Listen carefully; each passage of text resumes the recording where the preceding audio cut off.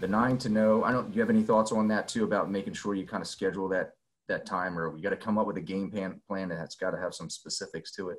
Yeah, I mean, I would go back to a little over a year ago when I first started with Katie. One of the things that I was struggling with, it kind of my deterioration a year ago, I think, started with burnout, and just taking on a little bit too much or a lot too much. And you talk about, how those stressors can become, you don't even realize how stressed you are until maybe it's too late and you need some additional help to to overcome it. But one of the things that I've talked before about how each session she'll give me homework that we both agree on. So it's sort of like a spoken contract between the two of us that I'm going to work on these things.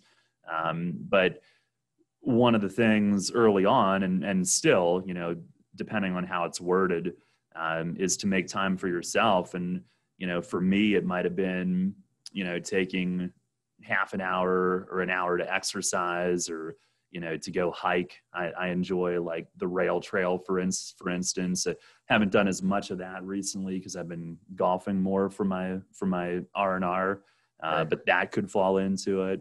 Absolutely. It could be taking time to, to do your mindfulness, or to watch a TV show, or play a video game, or listen to music, any of those things that make you happy. Yes. Now, on the other side of the spectrum, I have a tendency to get addicted to some of those things and get obsessed with making time for some of those things. So you have to find a happy medium. Right. But we literally put on my homework for a long time to make time for doing those things that make me happy. And for somebody else, it might be a totally different set of things, but those are some of the things I enjoy. No, I think that I appreciate you sharing that, because you're right. I think that the key in that is it has to click and resonate. It has to make sense for me. What are going to be those things that are going to recharge me, that are going to bring me some kind of some joy and meaning, and some kind of recharging time for me, or whatever that may be, or relaxing time, but just being able to make that time. And sometimes it's just, sometimes people say, I don't have time. I don't have time. I don't have time. And this is where we really want to encourage people. You have to make that time. Because we get caught up in the whirlwind of life sometimes, and we just kind of keep going, and that part gets kind of left to the wayside. But that also then therein contributes to this kind of that setting up of just not feeling well, not doing well. And then sometimes that's for a day or part of a day, which can be absolutely normal and natural. If we're stressed because we got so many different things that are happening in our life, that can be absolutely just part of the, related to what's happening then. But if we don't take care of ourselves over time, that starts to chip more and more away at our kind of core. And we're going to find that it's not just a couple hours or an hour or a moment that we're not feeling well, doing well. It becomes a day. It becomes more than one day. It becomes more than 2 days.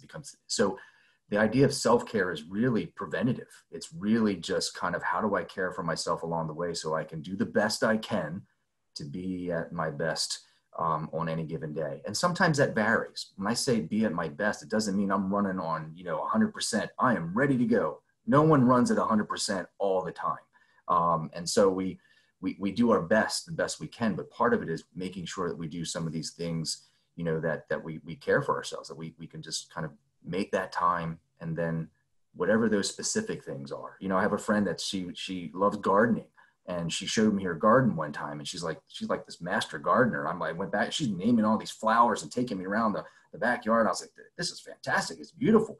But for me, I wouldn't know what to do in terms of figuring out how to do that. That would not be relaxing and recharging for me. But for her, it was her getaway. It was like a sanctuary for her. And it was very peaceful. But for me to be the one to do that, that's probably not going to be for me. So it has to resonate for you. You and I talked quickly before we got on today. I had a chance to take some time, 2 days. My wife and I went to visit our daughter in college, and that was great. We had a great lunch, and just that it was fantastic. And then we went to the beach for 2 days. And what I did on that beach was just nothing. I just sat on the beach, and I shared this with you, Daryl.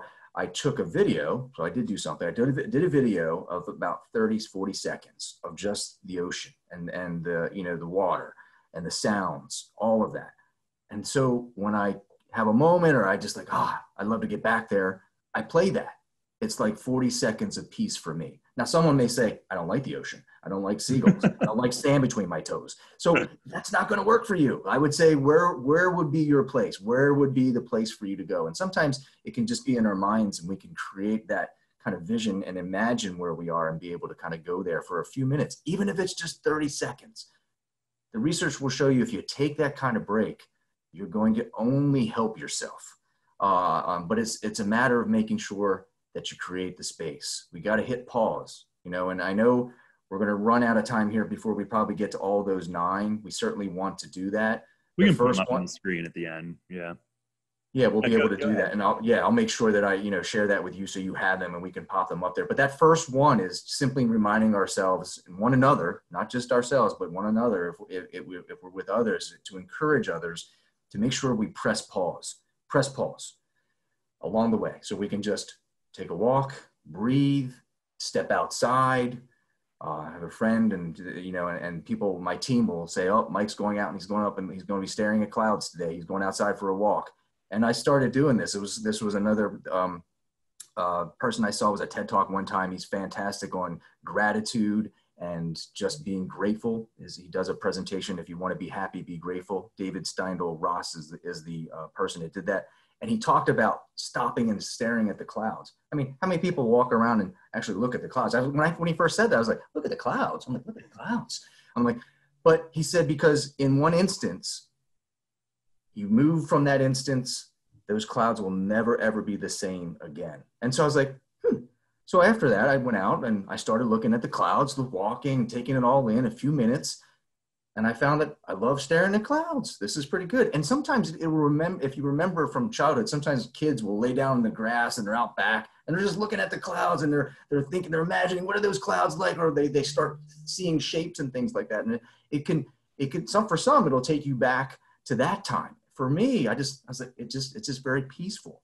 Again, someone may say, Mike, I don't like clouds. Not a big cloud fan, not a big beach fan. So it has to be what works for you.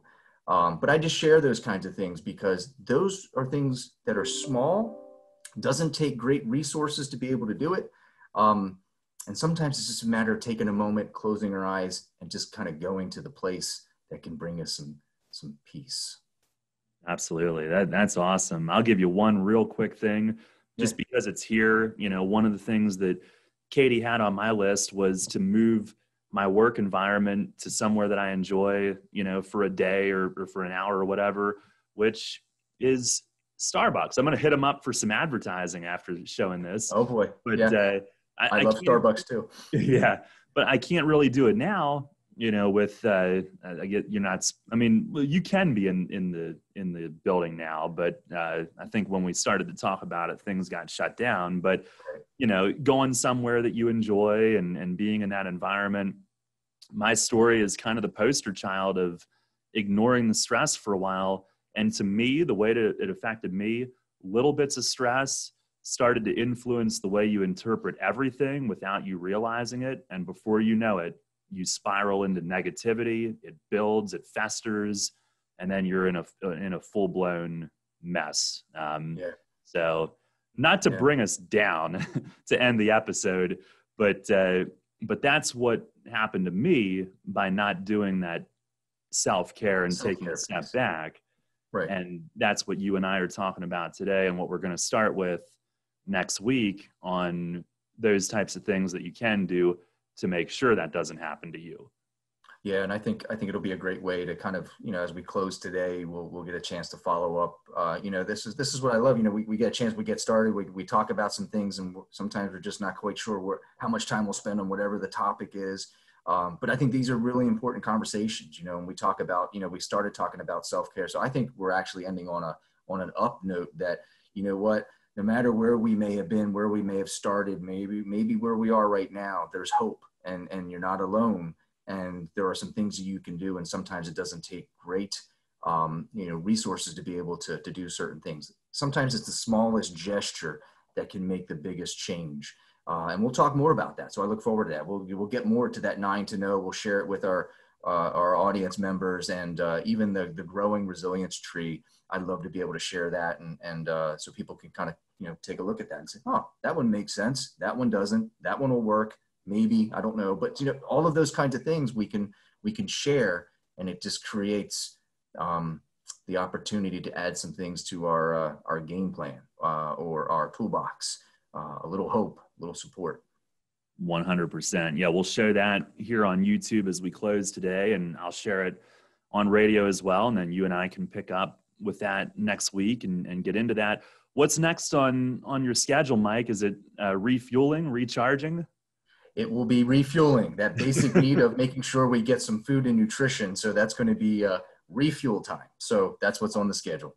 That's perfect. What about you, Daryl? What's on yours? I need to start putting stuff like that on there. Getting ready for high school football tonight, which is one of the things that it's a labor of love for me. So I'm going right from this, which I thoroughly enjoyed doing this program with you, right into another one of my passions. So it's a great day for me. Yeah. Can I also say this on the air, my friend here, that there is a birthday in the air today, and I want to wish Mr. Daryl Henry a happy birthday. And I know you're doing what you love when you're going to go call this game tonight with it was a Central York, and is it Central? It's not Central Dauphin. At Central Dauphin, yeah. At Central Dauphin. But so you're doing something you love. I know you're going to celebrate your day as you go through the weekend. But happy birthday, Daryl. Thank you, Mike. I'm 28 again. There we go. This I love the 20-something. Me too. So the 20-something is great. Yes, enjoy, man. Thank you very much. Hey, pleasure as always. Great to be doing this with you, and can't wait for next week. All right, perfect. Me either. Thanks, man. Take care, everybody. For more information on WellSpan Philhaven's tips for good mental health, featuring amazing online tools and apps, as well as tips on staying calm during the pandemic, and videos sharing proven tips on self-care and supporting others during the ongoing pandemic, visit wellspanphilhaven.org.